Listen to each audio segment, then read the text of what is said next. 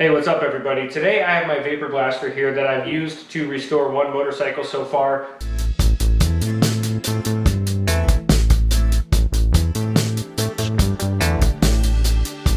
And it worked incredible. And I did build this thing from scratch. I do have some upgrades I want to do to it, like the foot pedal and a few other things. So I figured I'd make a video on it, and maybe this will help you out if you ever want to build your own. I can help you out with some of the parts and pieces and where to find them. So watch this video if you want to see me take a piece of aluminum and make it look brand new. This is a sandblast cabinet from Harbor Freight that I bought.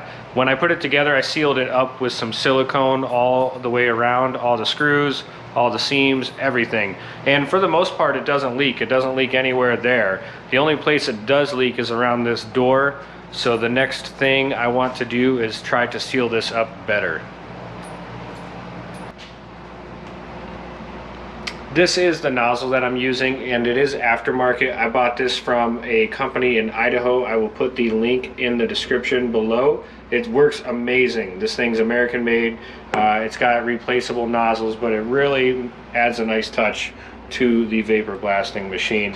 But right now the lighting's pretty bad. I just have that stock little fluorescent light. So we're gonna upgrade the lighting to some LED lights up top, drill some holes and kind of make this thing look like a Frankenstein. But it's going to be pretty nice when it's done. This is a pneumatic foot valve that I got from another piece of machinery. I'm going to try it on this. Hopefully it works pretty good. You definitely need something though, or else you go through all your air in no time because you have no valve.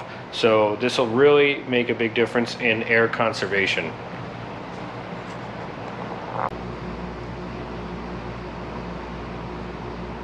Here's one of the covers off of a CB100 that I ran through the vapor blaster to show just how good of a job it does. I mean, it's layers and layers of just nasty stuff on there. Takes it off and makes the part look brand new. So I can't wait to use this on all my projects going forward. It's going to be incredible. I have a few electrical upgrades I'm going to do to this thing. Right now I'm just plugging it into the wall, so I need some kind of switch on the side to turn the pump on and off. Also, I need one for the lights, so I'm probably going to put a tandem in instead.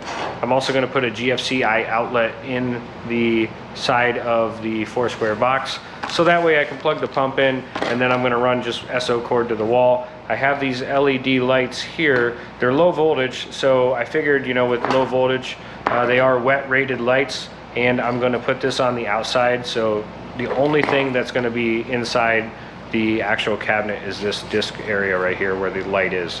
Other than that, it's going to be all on the outside, so it should be a pretty good setup.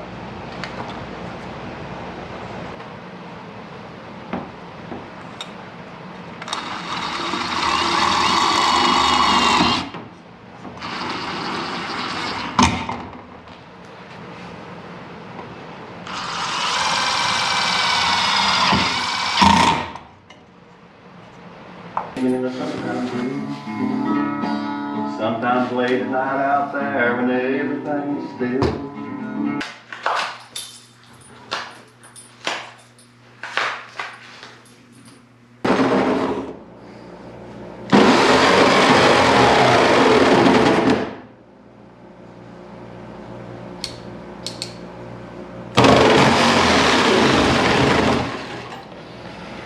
Oh, man.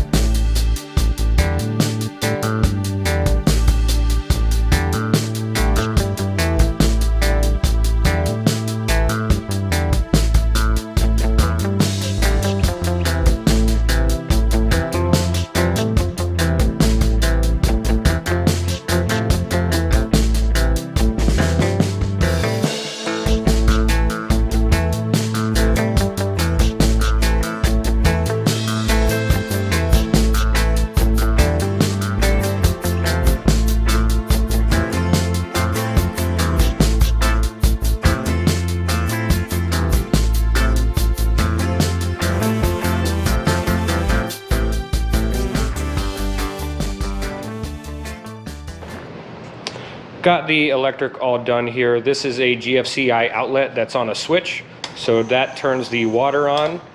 This one here is your light switch for the LED lights, and a lot brighter than it was before. So definitely looking forward to using this thing with proper lighting.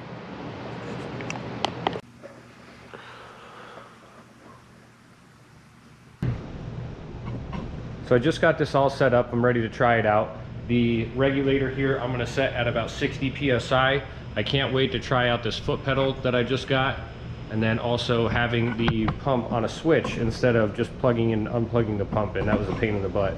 So it should be way better. Let's try it out, see how it does. This is the glass bead that I got. I got it from Grainger. It actually comes out of Pennsylvania, but it says like the dimensions on there, 170 to 325. But this stuff's really nice, and if I can get this thing open here, you can see it's crystal clear glass bead. It's so smooth in your hand, it's crazy. What's really nice about the vapor blasting too is that fact that you don't have any dust, and silica dust is a hazard, so having the vapor blaster is amazing.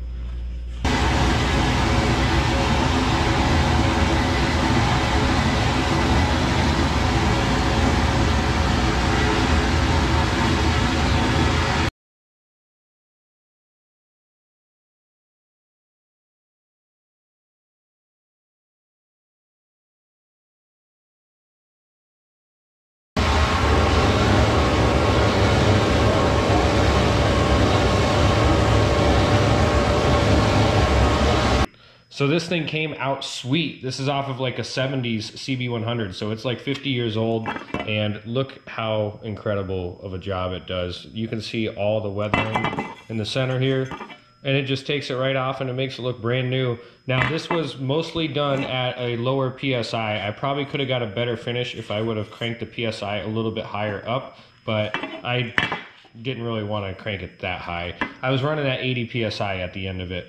Also with the vapor blasting, like underneath, you know, if you have a case like this, you want to try to keep your water clean. So in reality, if you're going to do this for a professional finish, you want to clean this grease off first and have the part going in there clean. It just keeps your water clean throughout the process.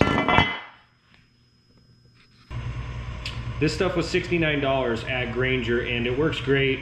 I would not use any of the aggressive stuff for what I'm doing. I'm doing more so engine parts and dirt bike parts, but a lot of people do use a 70 grit aluminum oxide. You can get that from Harbor Freight.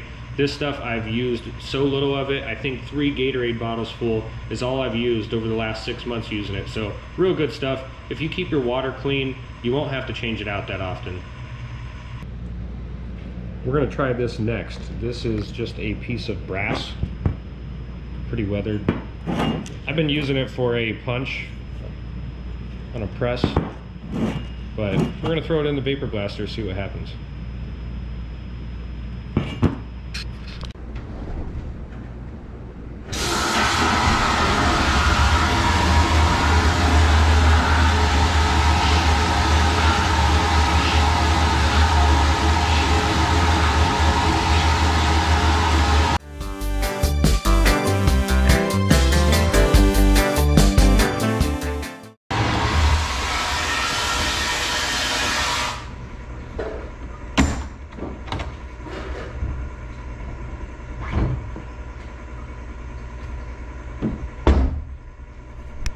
So this thing came out amazing. This vapor blaster always continues to impress me. Every time I put a part in there, it's so satisfying seeing it come out nice and clean, and it doesn't take much time at all. Look, you can even see the numbers on it now. So this thing was pretty bad condition-wise before. Now it looks great. This is the pump setup. This is a 6-gallon bucket from Grainger, and this is a Surumi trash pump. I got it used off eBay for $130. It works great. Here's the setup I have. It tees off, and those hoses that are coiled up at the bottom, they actually create a whirlpool effect. I have some holes drilled in them so that it swirls the water around. That way the media is towards the center of the trash pump, so it's ready to be sucked up into the intake. I hope this video helps you out. If you have any questions, leave a comment and I will try to help you out as best I can. This, I think I have probably $700 into it total, so pretty good deal overall, and it's amazing what it does for cast aluminum parts. So I highly recommend subscribe to the channel if you want to see more cool stuff like this.